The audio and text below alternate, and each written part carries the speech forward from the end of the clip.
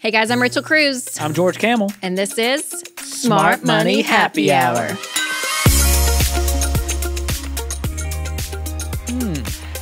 Delicious, George. Delectable. Well, this is the show where two friends who happen to be money experts talk about what you're talking about. Things going on in the world, pop culture, and of course, money. And can I just say, Rachel, our audience is wide-ranging from 6-year-olds to many, many boomers who reached out to let us know they listen. Because one of our past episodes, I was like, yeah, so if a boomer's listening, they don't know what an influencer is. George, you're like, boomers are listening? They are. I know. And then we got a few 6- and 7-year-old fans out there. So our target demo, alive. That's who we're going after. If you're breathing, this show is for you.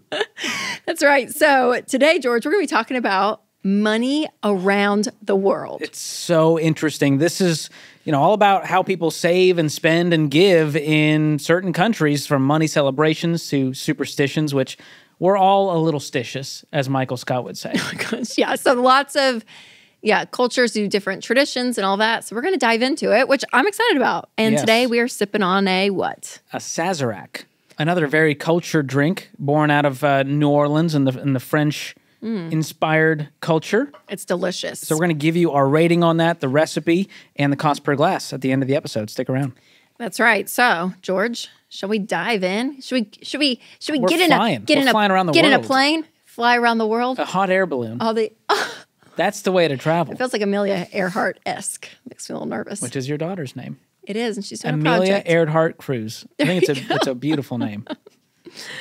So as hosts of The Ramsey Show, we know that obviously people handle money very differently, and sometimes their culture or traditions come into play of how they handle money Sometimes today. they're mad at us, Rachel, because they go, well, in my culture, and sorry, we're here, we only know this one culture, so I don't know. I can't speak to everyone's culture. We can't. We don't at me. We're not that smart. We're not that smart. Thank you. Again, this conversation is going to scratch the surface. There's a lot of money traditions, a lot of ways people celebrate with money around the world. So we want to hear from you, though, because I think it's fun. We have listeners from all over the world, George. Oh, yeah. So DM us. Let us know what your money tradition is, because we do want to know. Drop it in the YouTube comments as well, if you're watching over there, because we're on video now. There's 17 cameras in this room. It's very exciting. Okay, George, so you're probably the most cultured out of all of us. Thank you. Out of the two of us? Mine is like, I've been here for centuries, the line. East Tennessee is its own culture. Yeah, I know, that is probably You got true. a lot. But do you have traditions from them? Because your parents, yes, again, remind people where your parents are from. So my dad was born in Egypt. My mom was born in Syria. And I actually, just before we recorded, I was like, Mom, Dad, are there any weird traditions? They were largely unhelpful, but ChatGPT was super helpful. About your culture. I went to ChatGPT and I was like, what are some of the most interesting money traditions from the Egyptian and Syrian culture? Please share. George, this is coming right from you. You're like one generation removed. Are you so excited right now? And I sent it to my parents and they said, oh my goodness, this is amazing. All of these are true. And so here's just some interesting ones. Okay. Egypt basically invented the tip. It's called bakshish. Nice. And so no matter who in your life provides any kind of service, you tip them. Even like a teacher. It's customary to give them a tip. We should be tipping teachers more. So it's not mandatory, but it's considered a kind gesture, and you'll probably get, a rude look if you don't. Another one that's interesting is, you're going to love this. Ancient Egypt, it was customary for pharaohs to have their faces stamped on gold coins as a way to ensure their likeness would be seen and remembered for generations to come. That's good branding. Yeah, but I feel like that held true. I don't know where it started, right? But majority of cultures, here in America, presidents' faces on coins and dollar bills. You look at the Romans, right? Caesar was on that. So absolutely. I don't know where it started. Maybe I'm going to go with Egypt. Did it start in Egypt? Middle East gave you guys the number system, the alphabet, hummus. So much to be grateful for. You're welcome. Thank you. Never thank me for any of those. George. So let's look at different topics of money and how it impacts different cultures around the world. So let's look at savings, because a lot of cultures participate in group savings. So in the Western world, we're an individual culture in the Western world, right? You save up. Every man for himself. For your family, and that's it. We'll give some to our kids, but sometimes it's not till a certain age, or once you're a certain age, you should be on your own. Obviously, healthcare, people can be on their parents till 26. That's true. But even in America, it's not a custom. It's not a tradition. It's not in us to like even take care of our parents financially, right? Oh yeah. So like, well, you know the old saying, it's very individual. It's like your 401k. It's your savings. I mean, we are a very like you're responsible for you. Yes, that's a very Western mindset, and that's how we live, and that's kind of how we teach even with the baby steps. It's like, yeah, take care of your household. Well, in the Western culture, you know, we haven't done a great job handling money. And so when you rely on your parents who are broke, that's a bad plan.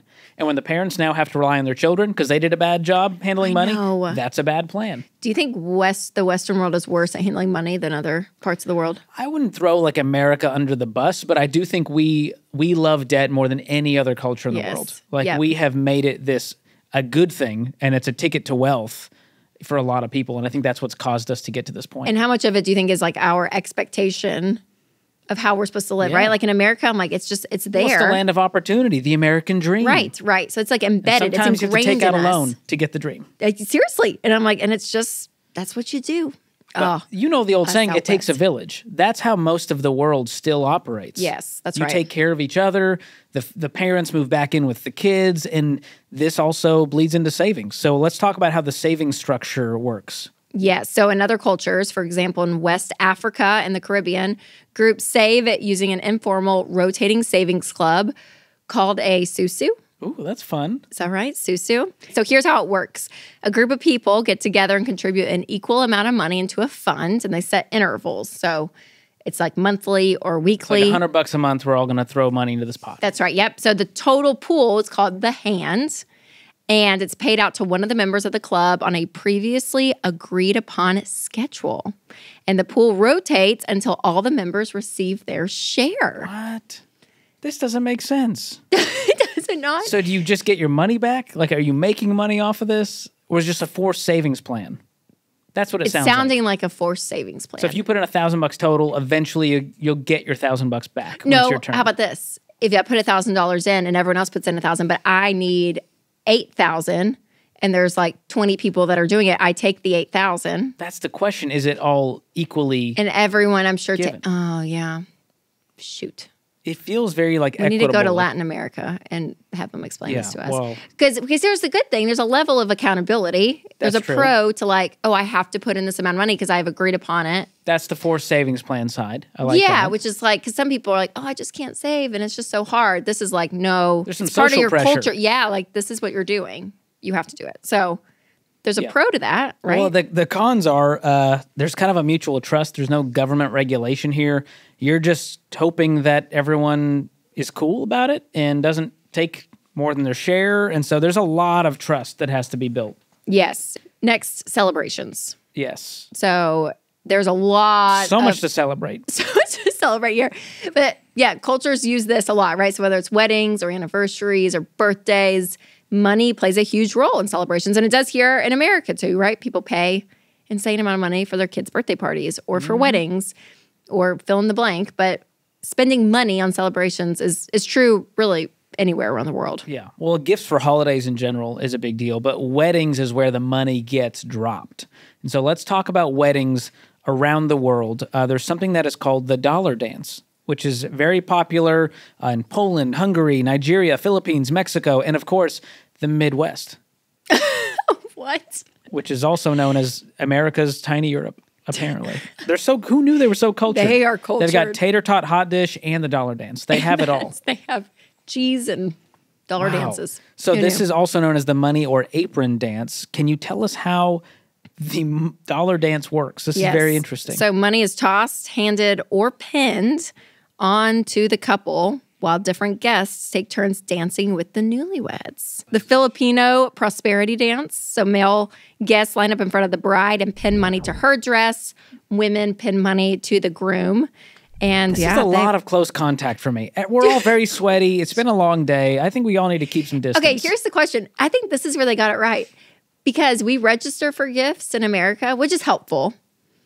But when you register, I know when we went and we got married young. And so it's like you get this like little scanner gun at Bed Bath & Beyond. Yeah. And I just went crazy. You get the tea towels. With the stupidest stuff I could ever imagine. But I was like, why not? You know, you feel like you're on supermarket sweep or something. You're just like, I'm just grabbing stuff. I feel like Winston would not be into this.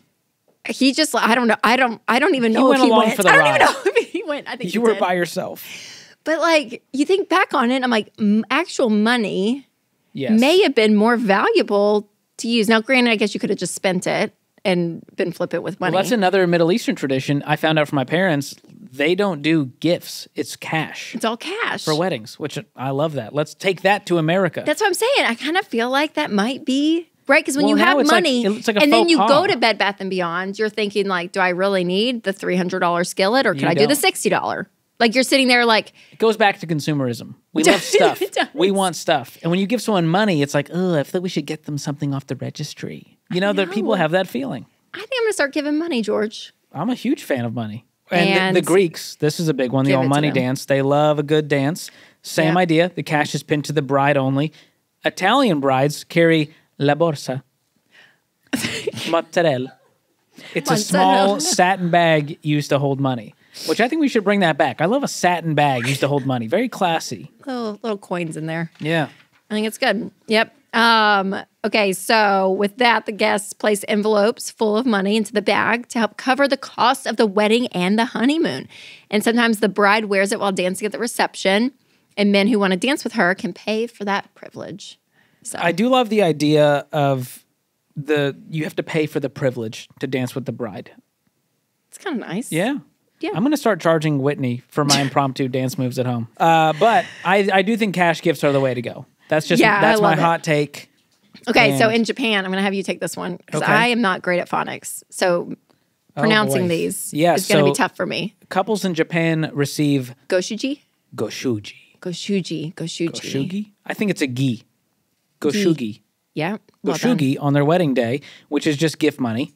This is the contribution of every guest to the wedding itself and the couple's new life. Yep. So again, it's kind of like you're helping pay for the wedding because obviously it costs a lot of money and a little bit to get them started on the newlywed journey, So I love this. So they bring in a special envelope and they bring it to the receptionist. which is the goshugi bukuro. Oh, thank you. You take it. Take it. I just wanted to say it. It was a fun word.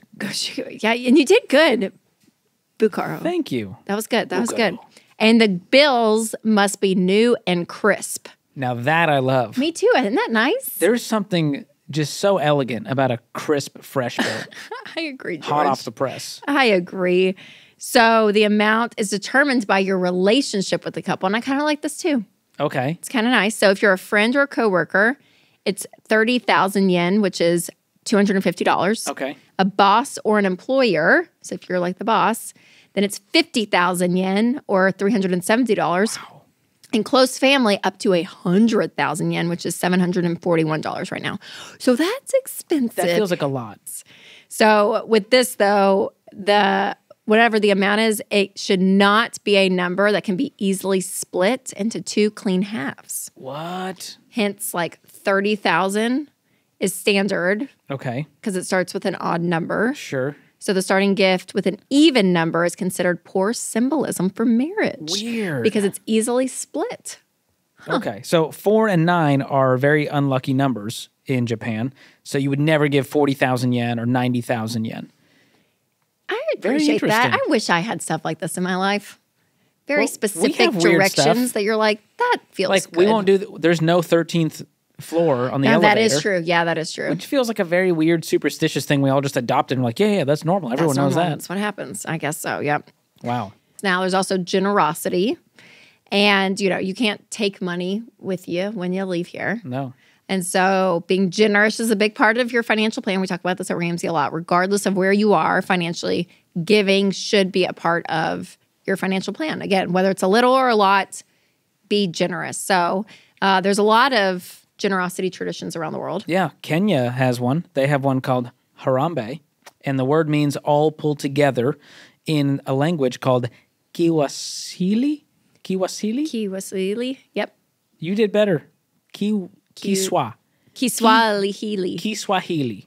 Kiswahili. Oh, it's like Swahili with ki in front of it. We got this. What are we doing? Kiswahili, which is Kenya's national language. Fun fact, Rachel. So this phrase is even in their national motto, and it's less about regular savings like we talked about earlier and more about fundraising for specific needs. So Harambe is like the OG GoFundMe Yes. Which I like. I can get behind that. Yeah, so it's just for like a big life event, like a wedding, education opportunity, serious illness, a relative's funeral. So if someone needs financial help, then they will contact an elder in their family or tribal leader. And then this leader will call a meeting of all the elders and see if the issue is deemed significant enough to warrant the strength of the community. They will organize a Harambe. I like this. You know what? I like this too, because sometimes you see the GoFundMe and it's like, go fund my trip to Europe. And you're like, sorry. Or like, I don't know if I want to do that. just like pay off my debt because I overspent and did stupid. I know. And then you have the GoFundMe of like, yeah, like the someone's house burnt down. There's a medical issue. Or a husband is in the hospital with a cancer diagnosis. So like help the family out. Like there's actually like legitimate for me. Well, this honestly reminds me of what the church should be and what some churches do well. That's right. Which is support their community in times of need. So I'm all about this. And this doesn't have to be like a huge donation. You know, every little bit counts. And there's an incredible pay it forward practice in Turkey called eskide ekmek. Yes. So this is an interesting one. So it means suspended bread or bread on a hook. Ooh. So here's how it works. You go to a bakery, pay for 2 loaves of bread, but only take one. And you tell the person who takes the money that the one loaf is eskide ekmek. Thank you. So your tradition is then... I knew you were waiting on me for the pronunciation. Bagged and hung together with other... eskide ekmek. ...loaves. So that when people come through the day and they ask, is there any bread on the hook? And they can take the loaf for free. I love that. We should start doing that. It is. That's like with the pay... Like when you're in the drive-thru and someone pays, it's like the pay it forward thing. How many bakeries do you go to, George, and ask for a loaf of bread? The American way is the drive-thru now. Yeah, but at the drive-thru, I don't know if the person behind me is even on the struggle bus. You know, sure, they got 8 kids in the minivan all ordering frappuccinos, but they're doing just fine. I like the bread maneuver because then it's someone who actually needs the bread shows up and goes, hey, I can't afford the bread. Can I have the bread on the hook? Bread on the hook, yes. That's why I see it differently. All right, that's fine. But in the generosity spirit, as Christians, that is part of our spiritual walk, is being generous. And so again, the tithe is part of that. Yes, 10% so 10%, to your local church. But I think it's more beyond that too. I think it's the way you live your life. Is it more of a selfless life that you give and you serve and you're helping people around you, or that selfish perspective? So there's kind of that biblical tradition of the tithe, but I think it goes beyond that too. And I think people have that generosity spirit. Yeah, and I think regardless of your faith, I think opening your hand and giving to these cultures where it's just like you support your local community and you know the needs of the community. At this point, we don't know anything because we just see what's on social media. That's right. So very rarely do we even know who's struggling unless we're reaching out to organizations who are actively in the community. Yep. So the generosity, it's a part of, again, it needs to be a part of your financial journey regardless of where you are. And now for the fun part. The superstition. Are you superstitious? I feel like if you lean conspiracy theory, you lean superstitious. Nope, 2 different categories to me. Wow. 2 different categories, like step on a crack. Like what are superstitions? Like step on a crack, you break your mom's. Yeah, that's the first one that came to mind. That's the first one that came to mind. Walking underneath a ladder, is that one? No, yeah, that's one. I do that. Opening an umbrella indoors. Do that. I don't. Yeah, see, that stuff doesn't like. That stuff is just like, it's dumb. I don't think it's like superstitious. It's just, why are you doing that? Wouldn't do that. Quit doing that. Wouldn't do that. But there's a lot of superstitions in cultures around the world. So one from the UK is the Christmas sixpence. I was really hoping for an English accent on that one. Oh, shoot. Just try it. You have a good English accent. We know this from the royalty episode. The tea, Christmas sixpence. I can't do it. Yes, you can. I feel good about this. I really tried. You have to walk into it with the old spot of tea trick. Spot of tea. Hello. Hello. Christmas sixpence. No, that wasn't good. And mine won't be good either. Oh, that's a hard one. That actually is a hard one. You try, Lindsay. This is going to go so bad. Okay. Hold on. I got to think about how you pronounce this stuff. Christmas. Okay. Christmas sixpence. What was that? I wish you're so bad at accents and like you put me on the spot.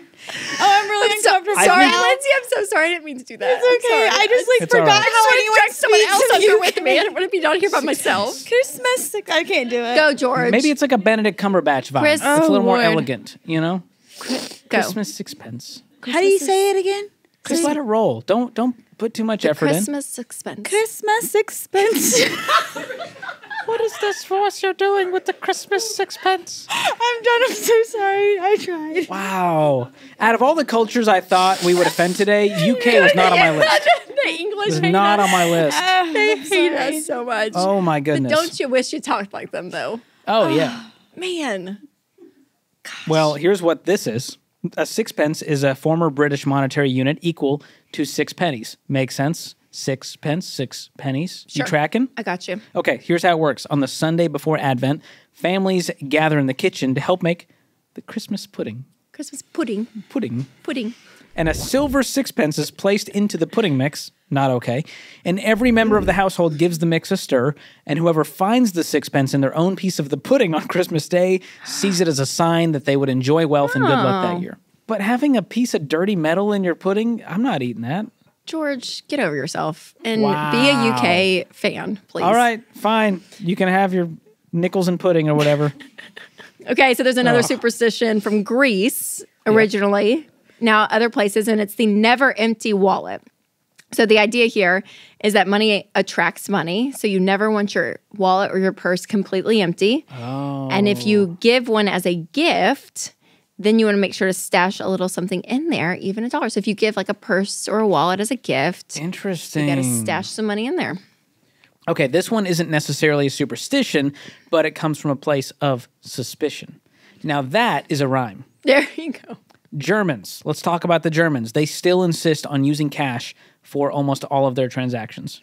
Man, Dave Ramsey would be a fan of that. especially 90s, Dave. Yep, cash is king.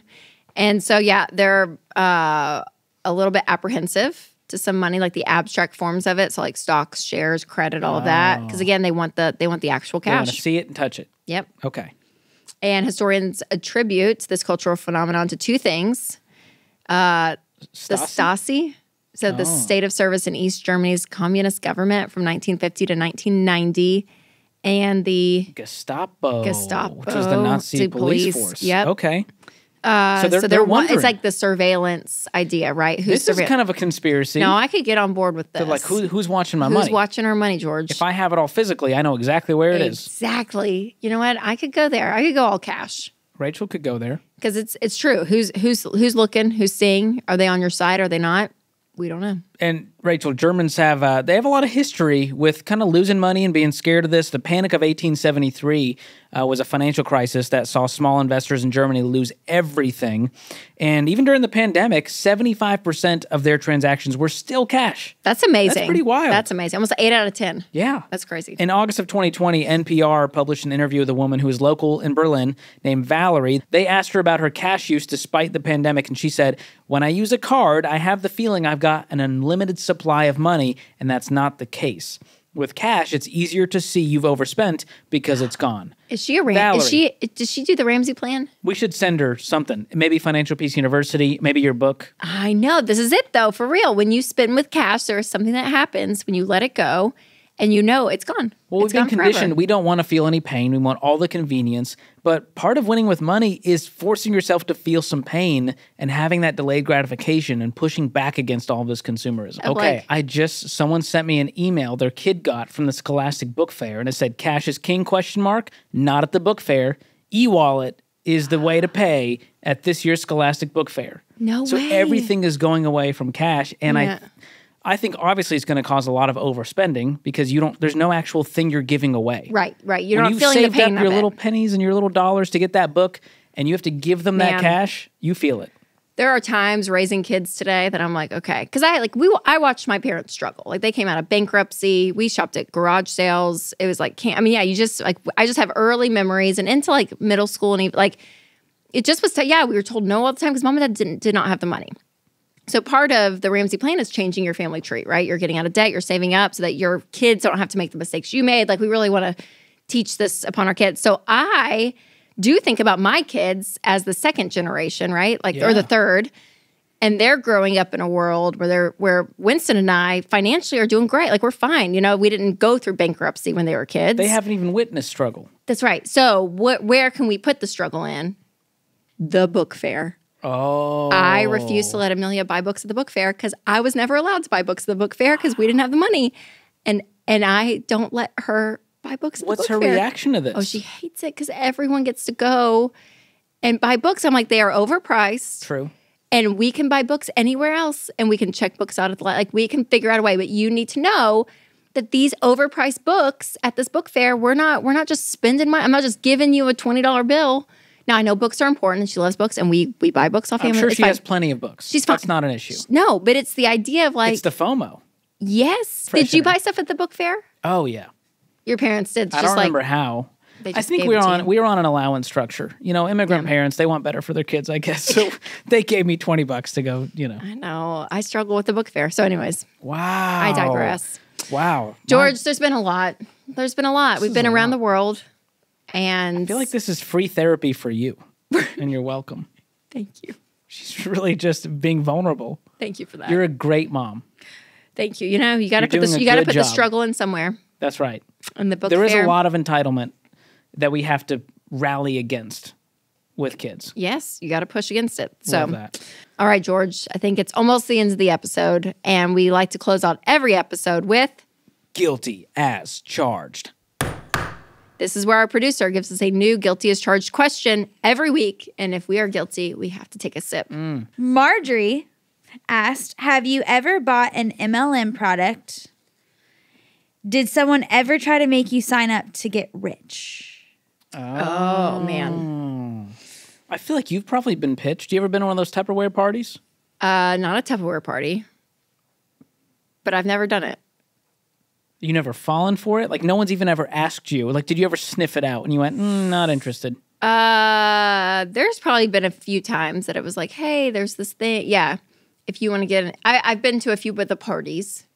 And then I feel like they always pitch you at the parties. Have you ever bought a product that is technically an MLM product? Like doTERRA essential oils, yeah, I don't.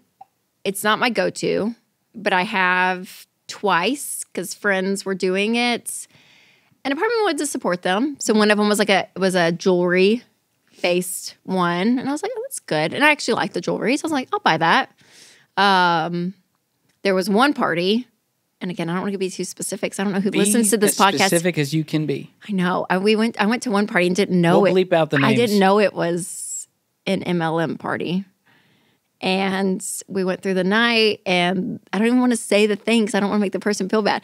But it was being served and all this, and it was great. And then at the end, they start pitching it, and I was like, oh my gosh, this is an MLM party. Was it wine? Mm-hmm. Oh, interesting. Didn't know. But it was a wine MLM. Yeah. But I thought I was just going to a wine tasting that a friend was hosting. I mean, out of all the MLMs, I can get behind that one. But I didn't know. I didn't know it was one, which felt a little sneaky. It is sneaky. It's a little sneaky. Agreed. So I have been pitched, because I feel like, again, at these parts, they do pitch you to buy maybe even. But I didn't grow up in a household where mom and dad did that. Like, I didn't grow up in an MLM household. Yeah. So I don't feel this, like, attraction to it personally of like a way to make money, because it's like, yeah, I never have thought about it. So how about you, George? Yeah, I've fallen for the pitch. You did. Tell me the story. And I went to the pitch meeting. You did. This guy walked up to me at the mall. No, you didn't even know him? No. George! I was in Macy's on my lunch break, as one does, you know. And so I'm in the mall, and this guy just goes, hey, man, like that shirt. And I go, oh, thanks. That's it. He walks away. Not 2 minutes later, he somehow sees me again. And he goes, hey, you seem like a sharp guy. Are you like, do you like work around here? Like, what do you do for work? I was like, oh, I'm in marketing. And he goes, that's amazing. My friend just started a business and he's looking for some marketing help. Do you do any freelance work? I was like, yeah, I love a good side hustle. No, George, he's roping you in. And so he was like, hey, all right, cool. Let me get your contact. Was he like at a kiosk, or was he just floating around the mall? He was just a random guy at the mall. Okay, so just some like random me. guy. Okay, now it's like getting even sketchier. I try to give people the benefit of the doubt that he's just a normal guy. Just yeah. So I meet him at a Starbucks. I think my love song collection. I think this is worse than the love song collection, but keep going. I meet this guy at Starbucks, and he's got this. No, you met him off-site? Yeah. So George, we meet like days later. I'm like, great, we're going to meet. We're going to talk about the business. Exchange numbers. Yeah. We meet at Starbucks. He's got a tiny iPad, and he spins it around, and it says Amway. And immediately my heart sank, and I was like, oh, I just fell for an MLM pitch. Like, I felt so dumb. He started, and I'm too nice. So I'm letting this guy go through his little presentation. He's got a little goodie bag that has assorted, like, this is like generic brand Gatorade, and here's like a cleaning product. And so I'm such a terrible person. I texted him the next day and said, I want no part in this. Please don't contact me anymore, and you can pick up your bag from the front desk at Ramsey from the receptionist. I couldn't even see his face again. Because you were so distraught. George, number one, a stranger comes up to you. Yeah. I thought this was going to be a friend. No. A stranger. And then you give him your number, George, and then you meet him at a Starbucks. How old were you? Oh, I was, in my 20s. How would you do today? If a guy came up to you and was like, hey, nice shirt. Here's the crazy part. I was in Target a few months later. This guy walks up to me, does the same speed. He goes, like your glasses. I go, oh, thank you very much.